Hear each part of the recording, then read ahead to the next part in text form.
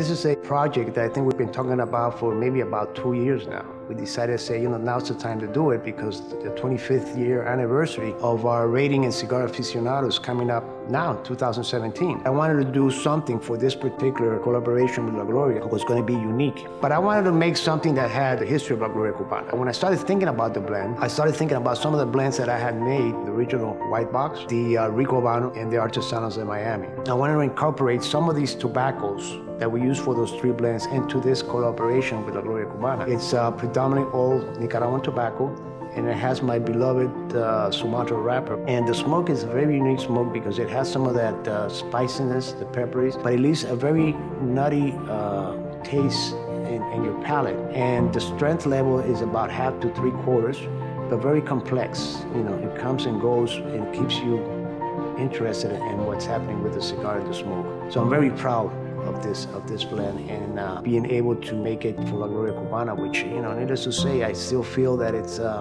part of me. I hope you guys pick it up and enjoy it because I'm enjoying it tremendously, and I know you will also.